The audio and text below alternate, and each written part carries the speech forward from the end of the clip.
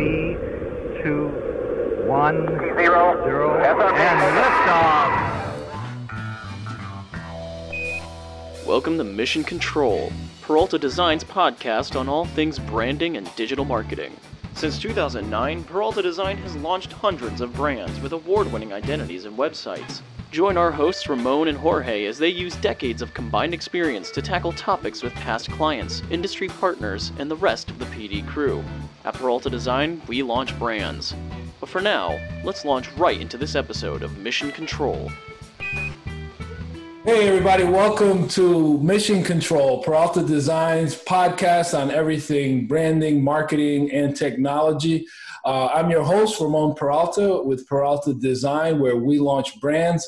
And today I'm super excited to have probably one of my oldest friends, and I don't mean age-wise, but I started to get a little bit sad when I started thinking about when I first met Brian, and how the fact is that it's probably coming on almost half my life now since we first met. It took me back. It took me back to 1998, 1999, which sounds like ancient history to many of our young people, but it really is just a testament to the wisdom this man has and the experience that he has. So without further ado, let me introduce my good friend, Brian Harniman. Welcome to the show. Hey, Ramon, what's going on? Glad to be here.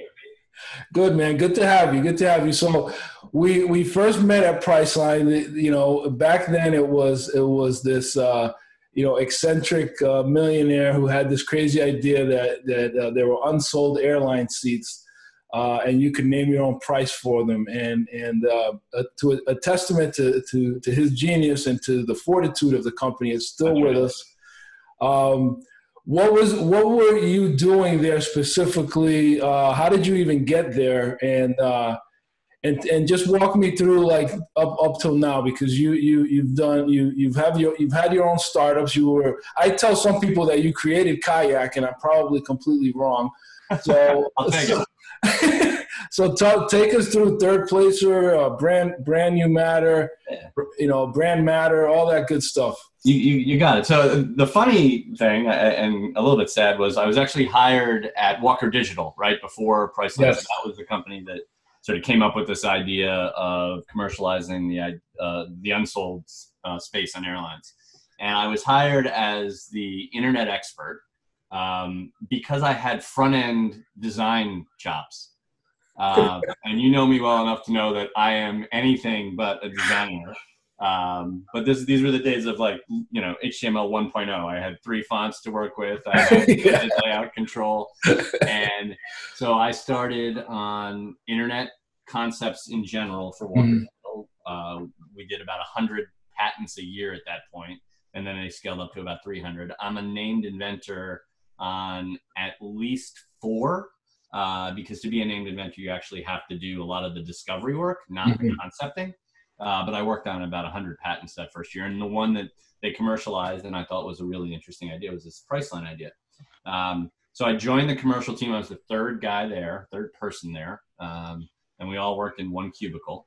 We had a database, we had DBA, we had kind of a business analyst, and then we had me. And, the team grew out from there. Was there 10 years. When I first joined, it was funny. I couldn't tell anybody what I was doing, right? There was all this secrecy around, Priceline. So it was like I was working for the CIA. So my friends and my family were convinced that I just went to the park and read the paper for 8 hours a day because I really couldn't say anything.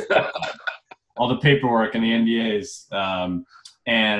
So I was there for 10 years, and I sort of did all of the online marketing setup, the online ad sales team setup.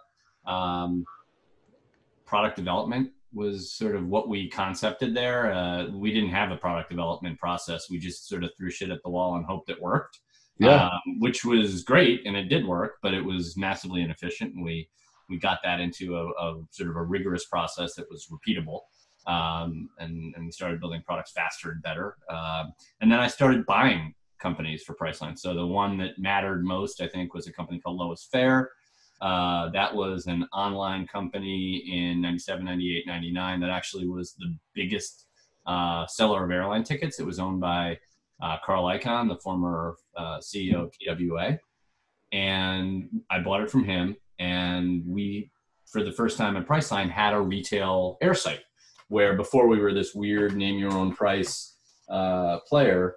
And we were able to, in a fairly insulated way, test out selling name your own price and retail side to side, because prior to that, it had been like a religious war amongst the executives of Priceline to try to do retail because it was margin dilutive, right? So we would make $26 for every name your own price air ticket we sold, which is an extraordinarily large amount of money. And for retail, you could make like $3 plus a processing fee.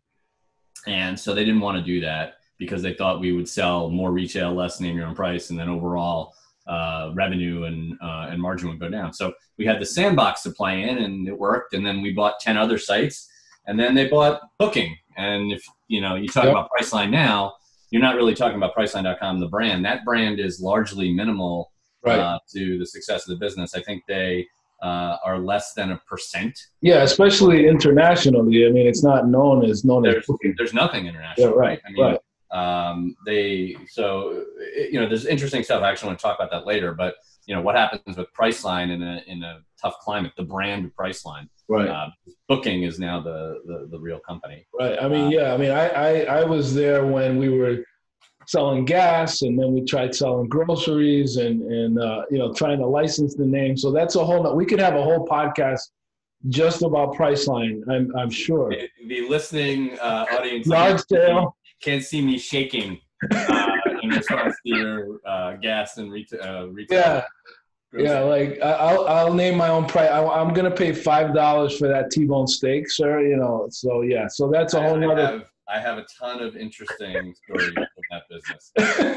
But tell me how it doesn't sound like you were a travel expert before you got to Walker Digital, but did travel, like you just earned, you earned your stripes basically buying these travel companies and just getting yourself immersed in travel for all those years? Yeah, specifically on the product development standpoint, right? Because what we did was we actually had to create the case for why we were going to build a product. So take rental cars. We would actually look at the demand for rental cars for the U.S. Who were the players, right? And at that point, there were 4 major players: Alamo, Budget, Hertz, and Avis, and they've since consolidated. But there were enough brands that they would compete against each other within our name your own market. Then we had to figure out what we could make as far as a commission play, and then negotiate with them. And then we had to figure out how to sort of project what percentage of our air volume would take a rental car, and what percentage of the overall market we could penetrate and actually incrementalize. So what's the revenue that we could get for building this product? So that's what we did. And that was the justification that we presented to the board. And then we had to figure out how to market it on our site without, wrecking our site. We don't want people buying a rental car if they're actually going to buy an air ticket. We want them to buy both.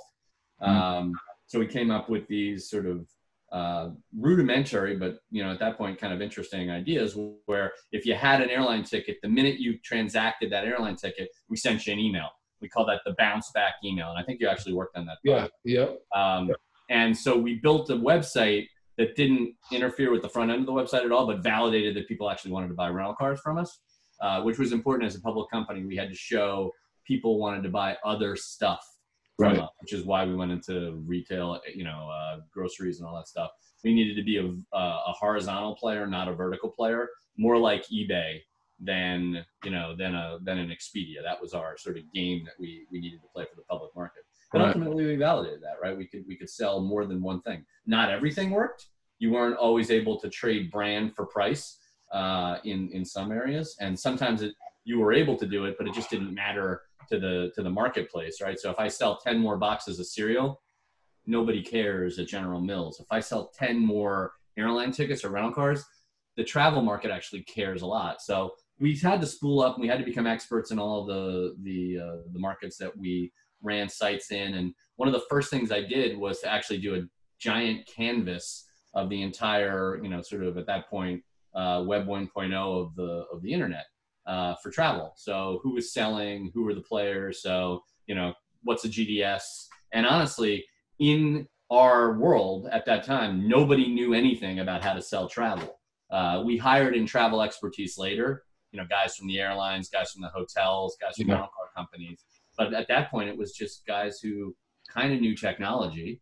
And Stanford was not a hotbed for technology hiring either. Right. And guys that were generally, we looked for talented generalists who could sort of play all positions. And I was one of those that was able to do that. So now, when I got there, I actually come from a print background, and being there is how I got more into doing the banner ads and the web stuff. But initially, we were doing these newspaper ads where, it was like William Shatner and then all the faces of all the people and how much they saved. But at some point, it went from the name your own price into becoming just like every other travel website. So I preach this whole differentiator thing to startups, and Priceline had a differentiator right from the get-go, but then that went away. And so were you there during that, where it just became like a low-cost travel option versus the name your own price kind of gaming the system kind of platform? I was, and the reason it went that way was because we couldn't market against our competitors, right? And when I say we couldn't market, it's not that we didn't have a brand differentiator. We had a great message: save money, name your own price. But when the market shifted to hotels, right, which was really in 2001-ish, right? We only had a name your own price hotel product. And so if you think about the ways to make money in travel, you sell a $300 airline ticket, and name your own price, you could make at that point, because we had knifed our service fee, you could still make around $12. That's kind of cool, right? That's a nice margin. You could, if you sell a retail air ticket, you're making around, still that $3 fee, right. So 1% you make on a $300 airline ticket. If you sell a $300 hotel room, you make $60 in margin for retail. If you sell a $300, it's not likely that you would sell a $300 name your own price hotel room, because you were guided down, right? You were taught that it was lower, and actually the margins were compressed. They were only at about 12%. So the amount of money that our competitors, Hotels.com, Expedia, Travelocity, could spend was like 4 times the amount that I could spend. So my bids were much, much smaller. And Hotels.com was able to really grab a lot of the market, and I was lagging behind. So we shifted because we needed to, from a competitive standpoint. And frankly, if you look, at the stock price from 2000 to now, I mean, Booking is, $84 billion in market cap, and back then we were barely a billion. We were struggling to stay afloat. So it was the right decision, but I think you're right that it muddied the waters as far as a standalone reason to be. Right now, they're just they're an everything player in travel, and right. I remember using it and using it, getting a room in New York City, for example, and then getting like a view of like a brick wall or something, and realizing like, all right, I see what's going on here. The Priceline rooms are like, they're just the worst block that the hotel has. You're the elevator looking into an alley. Which was, for some people though, if you wanted to stay you wanted to stay in a 4-star hotel room that you wouldn't stay in, right? Right. You would normally stay in a 2.5-star hotel, which New York was something anyway. That was a cool experience. You felt like you hit the lottery, right? Exactly. But it just, it wasn't helpful. And then, what we'll talk about later is, 2001, 9/11, SARS in 2008. Those events caused hotels to react very differently. Mm-hmm. And caused the online travel agencies to gain an entirely, really upsetting amount of leverage over the hotels if you're a hotelier. And I think that's going to play out again now. Maybe the hotels are smarter, but we'll talk about that, right? Because when you think about when things happen, when pandemics, when terrorist attacks happen, when credit, crunch happens, immediately people pull marketing. And if you're not an online marketer, which in 2001, and really you could argue 2008, hoteliers and airlines were not. They were offline brand building marketing, big glossy out of home in New York, in Yankee Stadium, right? Delta suite. So they spent all this money, and it's not money they can sort of pull back from the market very quickly, but they have to cut all their marketing spend. So if you cut your print ads and you cut, your radio ads, and your TV, You're invisible. You're done for a while. Yeah. But if you're Priceline and you're hotels.com, you can cut your digital spend, and then you can simply look at Google to see if people are searching, right? Or what's coming to your website. Like, right. And we saw, after 9/11, after, 2008, when people were, supposedly afraid to be traveling undeniably with good reason, we found that they were actually coming to the site, and they looked at it as a buying opportunity. Like, we know that travel is going to be depressed. I'm going to go name my own price. I'm going to go try to buy a hotel room or an airline ticket. And once we saw that, we're like, let's light it back up. So let's start getting, the demand creation that's already out there. Let's start farming for it.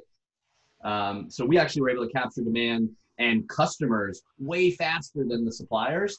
And then, you sort of look at where the suppliers are with, 60% of their demand coming from online channels, right? And their brand websites are not nearly what they need to be. It's because they don't know how to market in those situations. And if they do that again now, they have the ability now to basically say, we are going to start doing online ads and out-market the OTAs to sort of try to help climb out from underneath, because they're really under, they're under their thumb. They have the, Booking can basically just say, you don't want to spend this amount of money. Great, you're on page 2, which is tied for last place, in the online world. And the minute they do that, everybody's demand shifts, and I have other demand that goes to independent properties.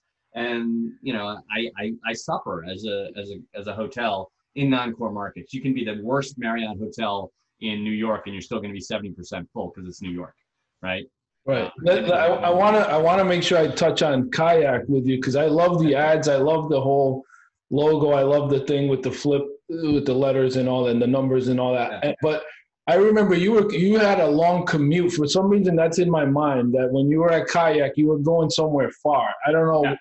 What was that like? How did you end up there, and what did you do for them? And then, just tell me a little bit about that culture compared to Priceline. So, I left Priceline to be the CEO of a company called OpenList, which was sold to a Seattle company. And that was a vertical search and aggregation player. And it did some really cool stuff by looking at reviews on the internet and combining them to make new content, right? So if somebody said this is a good romantic hotel, somebody said this is an inexpensive hotel, somebody said this is a gay and lesbian friendly hotel, and somebody searched for, can anybody find me a hotel for Valentine's Day for me and my girlfriend that's cheap? And nobody else had that information. We actually could recombine the information, slam it up against synonym tables, and publish a completely new ad. So OpenList was very cool, and it was also sort of a search engine for hospitality and restaurants. So I ran that. That was in Seattle, and I was doing the same thing I did for Kayak, which was, on the Monday I would fly out to the West Coast. I'd live there for, a week out of the month or 2 weeks out of the month, and then I'd come back. And then when I joined Kayak, it was for strategic business development, so managing AOL deal, Condé Nast deals, and then a lot of the people that I managed actually worked out in Sunnyvale. So I was flying into San Francisco on Monday, staying there, and then taking the red eye home on Thursday or Friday. So those are they're great gigs, but they're that's a bit of a commute, right? It makes my 2 hours on the Merritt Parkway not look so bad anymore. But no, I'll take the 2 hours, especially when I had at Kayak. I think I had just had my 3rd kid, and I was coaching soccer. So I literally would be jumping out of the cab, on Saturday, coaching a soccer game after getting off a red eye. So I'm not going to tell you I was super tolerant when kids didn't run the plays I was. Now, okay, so you were in New York City for a bit with Brand Matter. Is it doing similar kind of consulting were you limited to travel, or have you expanded out a bit from travel? Yeah, so let's talk about Brand New Matter and then Third Placer. So Brand New Matter, Tom and I started, Tom Sparrow as well, in 2013. Mm-hmm. The idea was to sort of work on stuff that we found interesting, with people that we found sort of engaging and we thought had a chance to succeed. And the idea behind the B&M was, let's get sort of paid to do due diligence and learn how to invest in companies, right? So we came up with some some frameworks on how to understand goal setting for businesses and help people align their resources to goals. And the idea was to increase their likelihood of success. Along the way, gain sort of clarity on the plan, and then confidence in the team that they can, execute against the plan, or actually help them execute against the plan. And then because we were going to have a small amount of money as a first-time fund, sort of punch above our weight because we're way in, with these teams. We know exactly what they're doing. We know who does what, and we have confidence that they can do it. So a little bit of capital early stage with tons of, sort of strategic oversight.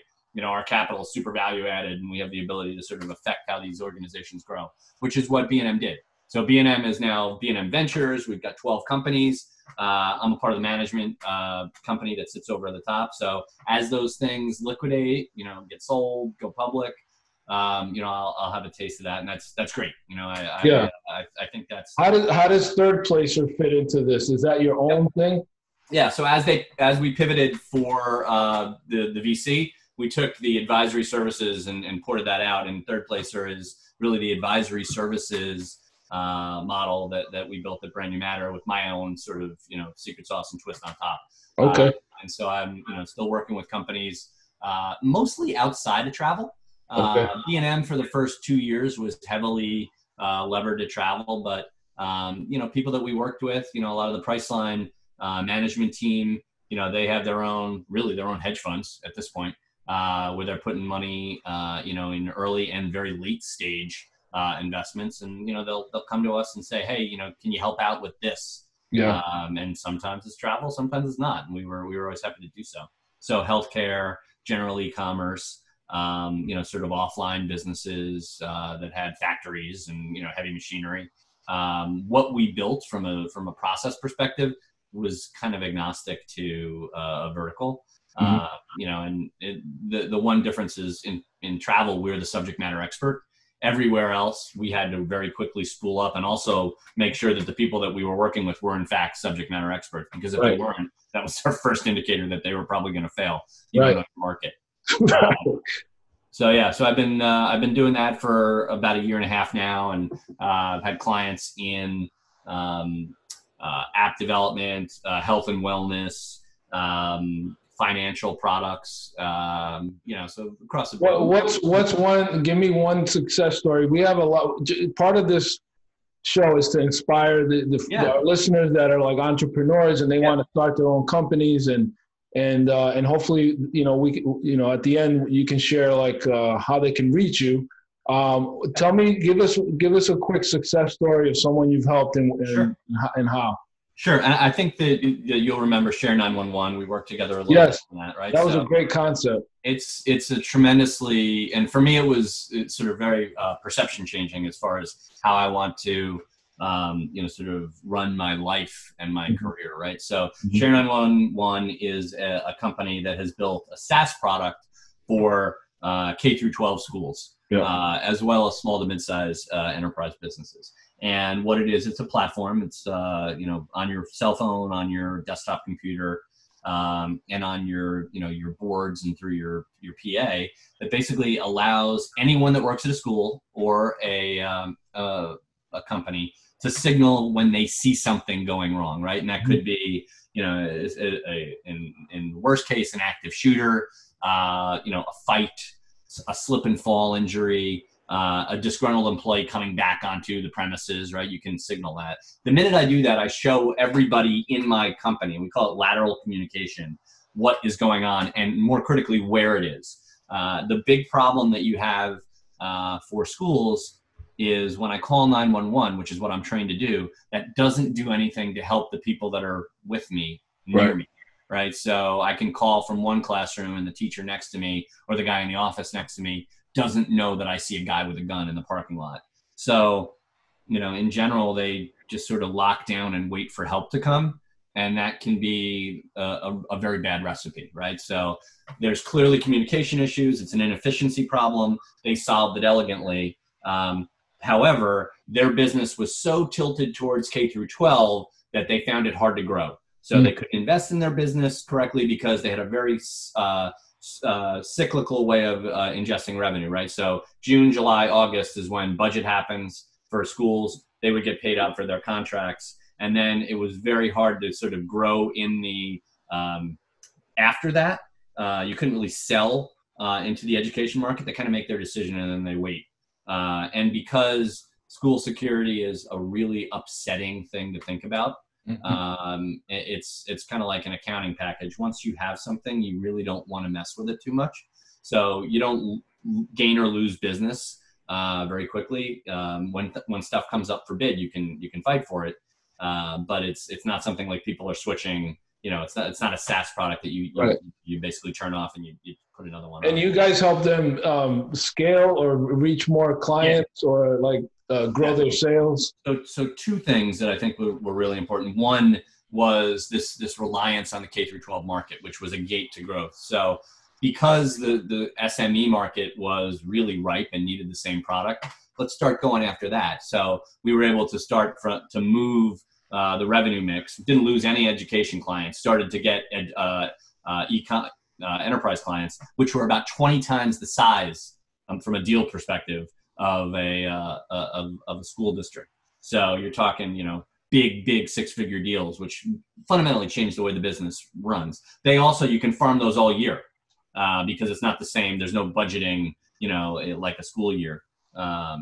So you can find those guys all year, and then look at the way we sort of marketed. And there was always an issue of people just reaching people, right? Getting to there's a lot of gatekeepers, there's a lot of bureaucracy. So how many calls could we make as a small team? Not a lot. So I actually found a calling agency, a cold calling agency, and I positioned them at the top of the funnel, and then the guys who are the closers, the CEO who knows that business and is a thought leader in that area, you get him on the phone after somebody's been warmed up by a cold call firm, and those calls close. So we were able to shift the business from a revenue perspective, open up a whole new market, and then get more sales qualified leads without adding a ton of cost to the business. And that business is in good shape. Hopefully, the pandemic sort of is understood a little bit more. So the budgeting of school districts, the budgeting office is open, and they're able to take in revenue for. It's kind of sad to say, but there haven't been any school shootings since everybody's doing distance learning. So we're looking for these silver linings. That one's is kind of a sad one, but I think what you're saying too is that it's one of those projects that you've worked on that is rewarding because of it's making the world a better place. It's saving lives. 100%, right? I mean, when I talk about it, I make a joke, which is, before I was taking fat people off the couch and sticking them on the beach, right?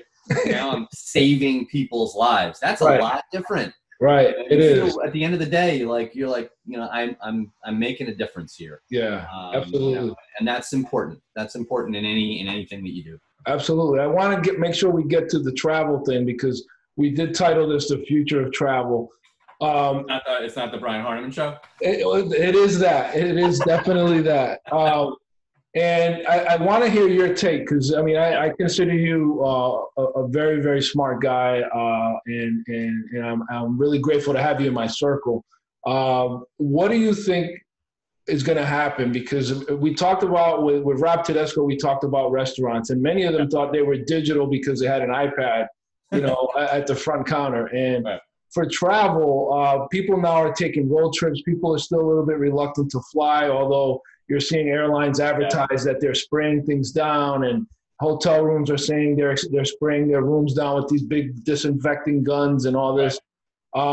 Where do you see this thing going?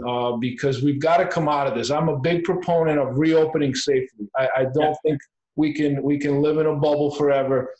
How do we do this, and how does that affect travel? Yeah. So, when we started to think about this, I started to look at what the overall effects had been, at a vertical basis, right? So look at an airline, right? So airlines lost like half of their value, literally half of their value, right? So Delta lost $20 billion in market cap. The hotels actually lost a little bit less than that, right? So they lost about a third of their value. For Marriott, it's like $10 billion. And car rentals just got absolutely hammered, as did cruises, right? So somebody filed bankruptcy. I think it was actually Budget file bankruptcy. Or Hertz gave everybody their bonuses, and then the stock was at $1, and then I see everybody trying to buy it, and then it's like, just craziness.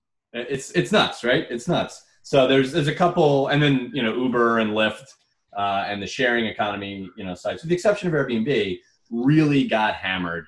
Uber had weeks where Uber Eats was more making more revenue for their business than their traditional business, which is crazy.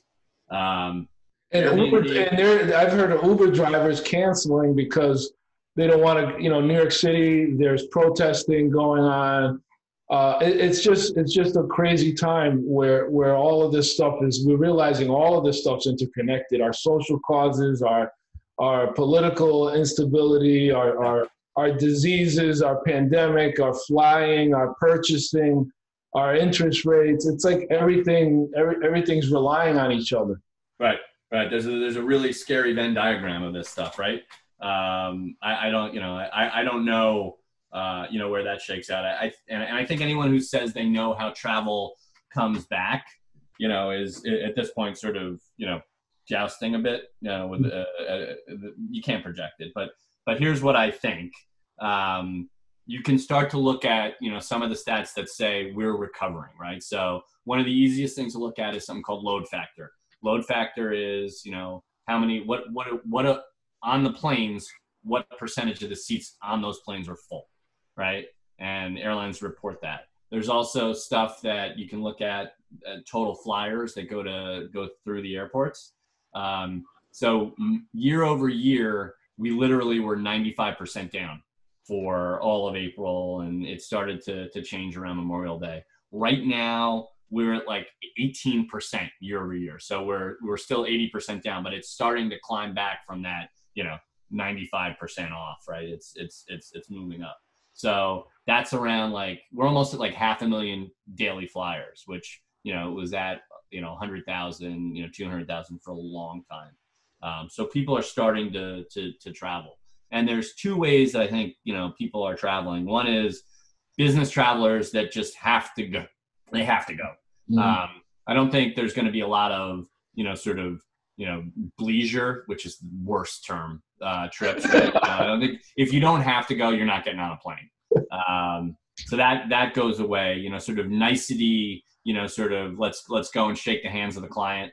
That's not going to come back, for, 12 to 18 months. And, those things will be affected if we still find that my sales numbers look good after I don't have to get on a plane and go to, Kalamazoo. I'm not going to get back on a plane. My company's not going to want me to because there's no cost. Plus, your wife's used to you being home, so you can't all of a sudden. Well, I think my wife may want me to go to Kalamazoo. That's a whole separate thing. Don't you have any business trips, honey? I mean, come on, let's go. I know. We play a game which is called Let's Look at Each Other in the kitchen and try to go to the exact same spot in the kitchen at the same time. And nobody wins second. So we're all set. And the thing, you mentioned business travel. I just want to throw out there that Scott Case and Jay, they went on to start Upside. Yeah. And I'm in this founders forum that Scott started. And I thought I use it in my brand new presentation because I think it's a brilliant way that they pivoted since nobody's doing business travel. He basically said, let me create a group where all of my potential clients can hang out twice a week on Zoom. So he's adding a lot of value. I really like what they're doing. But I'm also concerned, and why we're talking about this is is it ever going to go? Is business travel ever going to go back to what it was, or do we find that we can do a lot of what we used to do virtually? I think we find that we can do a lot virtually, but then we change the way I think work changes, right? So if you think about a sales organization that every year had a 3-week, sales training seminar in the Cayman Islands, that is not happening anymore. Right. I don't think that happens anymore. But I think that there'll be small groups that fly to certain areas. Maybe they go to to New York, and the Northeast team goes to New York together. Mm-hmm. They're very structured meetings, highly, have a pinpoint agenda, and they have a lot of ROI attached to them, where before maybe they didn't have that. So I think, those small group things with, planned meetings and events after within a 1, 2, 3 day agenda. Those become more common.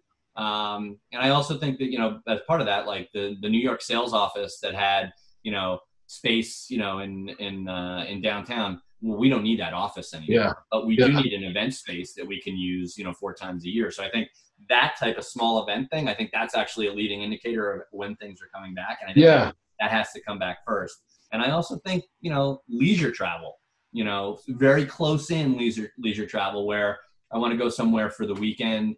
I want to go to the shore. I want to go, up to the to Massachusetts. That type of trip, road trips, start to become a thing. And there's this weird RV, type thing that's going on where RV demand is through the roof. People want to go all over the country. They want to go to, national parks. They want to go to, I got a list of places where they want to go. Sounds like a great opportunity for like Rediscover America, campaign. I think it is. It's like, see the USA in your Chevrolet type deal. Right? I think that people want to be outdoors and they want to camp. And, if you look at the 70s, there's a lot more people that were camping with families in their, in their, not in their RVs, but their station wagons, right? Anymore. I think that comes back. So and gas prices are low, so people will drive more. And we had a convention. My fraternity had a convention slated for Bermuda that got canceled. It was supposed to be in April, and we had already given them $150,000 deposit, and people had registered for this. And we're doing it actually this Saturday. It's going to be done virtually on Zoom. I don't know how this is going to work out, but it's going to be several hundred. Fraternity brothers registered for this thing online versus going to Bermuda. So, but I think what I caught of what you said was that there's going to be a big ROI attached. And I think when we get out of all of this, I think that a lot of fat's going to be trimmed and we're going to be more efficient, and we're going to realize, that 7-day conference could be done in 3, and we don't need this many meetings. We can only do it in this. So I think I'm an optimist in my business and yours as well. We're in the idea business, and we've got to always think that whatever's coming is going to be better. We've just got to have that kind of outlook. I know that it sucks what's happening, but I do have hope that we're going to learn, and we're going to see the silver lining, and that we're going to have some more effective processes and more ROI on these events that we travel to. So. I think they're going to have to, right? And some things won't be able to be replaced, right? Face-to-face is a necessary thing for a lot of, business meetings, right? So if you look at I'm, a big baseball fan. Yep. The fact that they're trying this sort of union to owner negotiation online is just creating tons of issues. If they were in the same room, they could figure it out. But you're talking to me, you can see that I'm looking at you, but if I move, my display over here, I'm talking to you, but now I'm not looking at you, and you think that I'm not listening. These little social cues online drive people bananas, it makes for suboptimal sort of, output, right? So these guys are, they're in their 5th turn of how many games are we playing and how much is our prorated salary, and they hate each other right now. Right? They all want to play games. They just got to figure out how to do it. And it would be way easier to get them all in a room and just let them fight it out and come out with it. I agree. I agree. I want to start wrapping up because we want to keep these things, snackable. But this is great stuff. I really love a lot of what you shared, and appreciate your insights. And I'm glad you brought up baseball, because I think we run into each other at Metro North a couple times on our way to Yankee games. So I do hope that they play. So. Why don't you tell us how people can find you? If they want to get a consultation, if they want to talk to you about their business, what's the best way to get a hold of you? Yeah, best way is by email. It's just Brian at thirdplacer. So it's thirdplacer.com. And I'm happy to talk with them about what they're building and, how I can help them sort of chart success. And orient, sort of their resources towards the goals that they need to set. And I think one of the things that I found is it's just really hard as a business leader to think about what comes next. Goal setting is not something that I'm, really thinking about as a business owner. I'm just thinking about how to, make the donuts every day. And that means I, get very far off from, many times what I've intended to be, as a business, and thinking about it is hard, and it's a little bit messy, but it's super important, to increase that likelihood of success. So, give me an email. All right. Awesome. Well, Brian, thank you for being on our show. I consider you a friend, a colleague, strategic partner. We appreciate you being on and sharing your insights. And I think we can definitely have you back on if you desire to expand on some of this, because we can go in any of these directions, and we'll just continue to keep an optimistic outlook for the future of business and the future of travel. So thank you for joining us. Everybody out there, thanks for joining us on this episode of Mission Control. And until next time, this is Ramon Peralta with Peralta Design, and we launch brands. Thank you for taking this journey with us. To learn more about Peralta Design and our work, go to www.peraltadesign.com and subscribe to keep up with the crew.